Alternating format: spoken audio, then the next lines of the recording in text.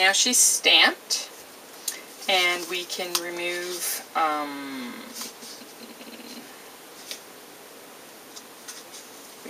the mask.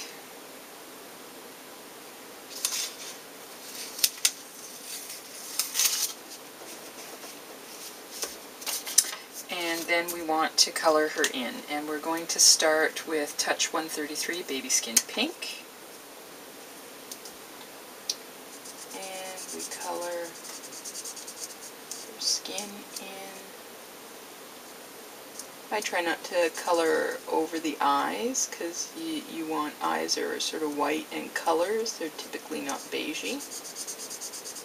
Also, this stamp allows, if you want, you certainly can use things like liquid pearls or a gold pen to do some shading on the pearls, or if you're looking to do like an earring or something like that, you can do that. To give her a little bit of shading, so use 139 Flesh, and just follow the shading as the stamp gives you. That's often you know, a really good guide for this kind of coloring. And then just a little bit around the eyes, and I also like to just drop it on the side of the nose a little bit, just for a little more definition. And sort of up under here, under the hair, and down the other side of the forehead.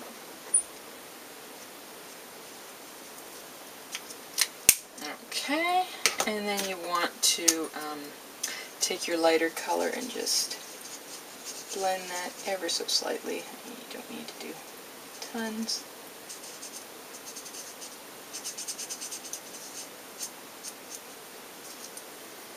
Gives her a little bit of shape. We'll go over ear one more time. It's looking awfully light. And give her a little bit of lipstick, again with the Flesh. Bring her lips out a little bit more. A light green, like 47 Grass Green, maybe for the eyes. Just a little hint of color in there. Her hair, E55 Light Camel Copic marker, and just a little bit of color.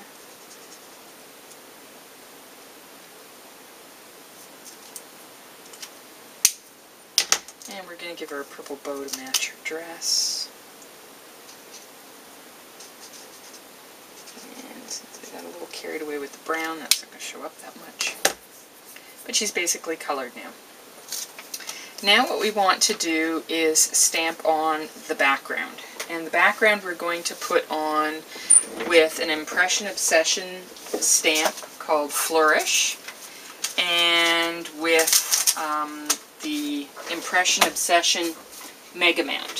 So here's the stamp, and this is a cover a card stamp, so they're quite large, and this is the Mega Mount. And you just put this on here, and the Mega Mount's actually, you can see it's got a bit of a curve to it, which makes stamping these just really easy. We're going to use Distress Ink Mustard Seed. You could do a variety of things with this. You could do a couple colors. You could use Tombow markers to create your background, give it a little more interest. I'm just, for the sake of expediency, going to do one color. And then I'm going to, as we did a mask for, that was a close one, for the dress, we need a mask to stamp this. We need a mask for her face. So we're going to put that right over top. So we've stamped it, cut it out. We're putting that over top. And then we're going over top with our stamp.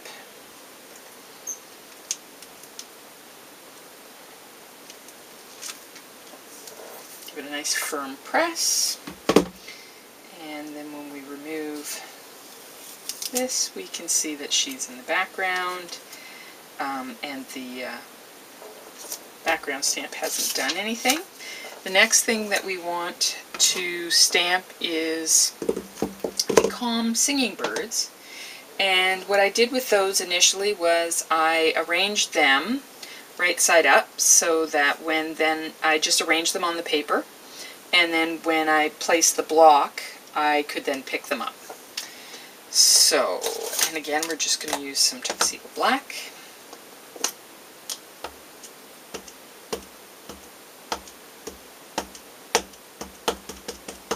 And being black, they'll stand out.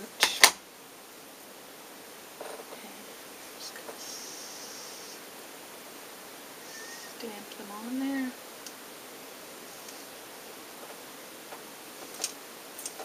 And there they are, singing away. Happy little birds. So basically, that's that part of the stamping of our card. So then the only other things that we have to do at this point is to stamp the items which will then go over the stamp that will complete the front of our card. So what we need to stamp next is the dress, and the dress is Queen of Tarts number 3. And what I'm using is memory box paper, and it's in a 6x6 pad. The nice thing, the reason I chose this, and anything that sort of fits that bill will work, is it has a small all-over pattern, which makes a great, not too overwhelming pattern for stamping the dress onto. So I stamped the dress onto this with Dusty Concord Distress Ink, and then I embossed it with Tsukaneko Clear Embossing Powder, 05 Clear. And then you get this, basically. And then I also stamped with the Dusty Concord onto a bit of Simply Smooth. The arms are from Queen of Tarts number 2, and then the fan from Queen of Tarts number 3, as well in the Dusty Concord, onto some Simply Smooth, emboss them, and cut them out. That's pretty straightforward. Then I colored in the dress using the dark blue light number 75 touch marker for this part of the dress. I used some Copic YR07 cadmium orange for the flowers, along with some Touch R5 cherry pink, and added in a bit of 43 deep olive green touch for the leaves. And then after I'd cut out the arms, I also used a little bit of the baby skin pink on the top of the arms just to give them a skin tone. And then I chose to glue them on. If you wanted to, you could use brads and a 16th inch hole punch to put the mini fasteners, Tim Holtz mini fasteners, or some mini brads in there to allow the arms to move if you wanted to.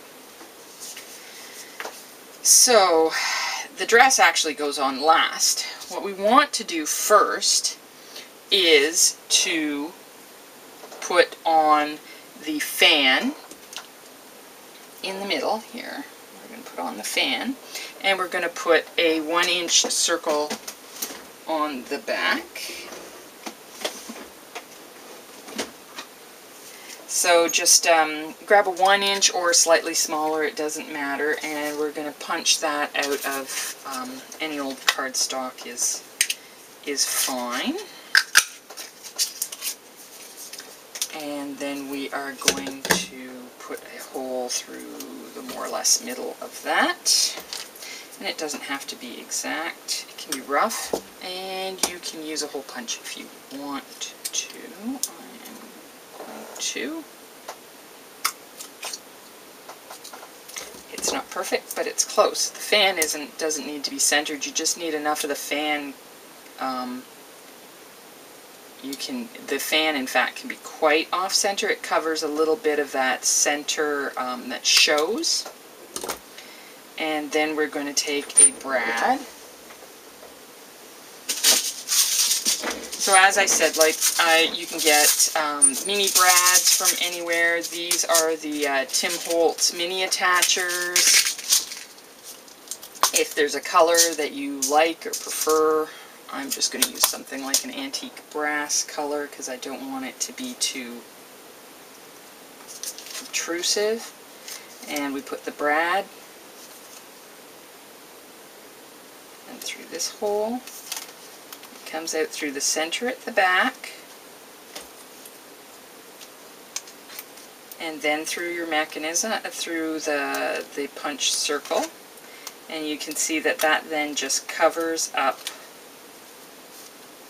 your bits. You don't want it too tight, but you can now arrange the fan, and then you'll see that this moves much more smoothly. And the last part of making this card, and unfortunately I didn't see my camera stop filming, but anyways, the last part is very easy. So once we've got the brad through the mechanism, what we do then is take the dress, and using the thin 1/16 inch pop dots, we put the dress in place, and you just place it where it makes sense to go over the shoulders.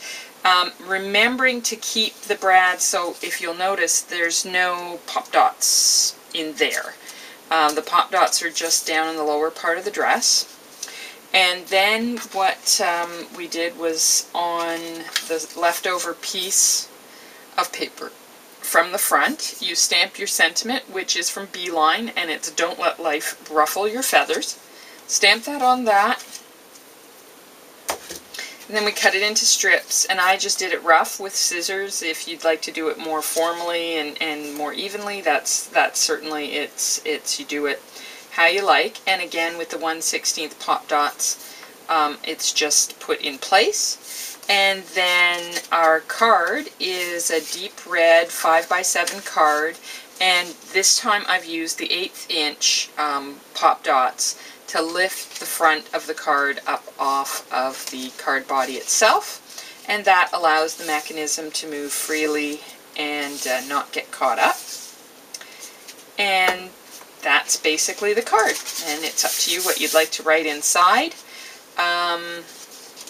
But I hope that on following these instructions that you find this fairly easy, that it demystifies the whole thing for you a little bit, and certainly gives you some incentive to try some other mechanical cards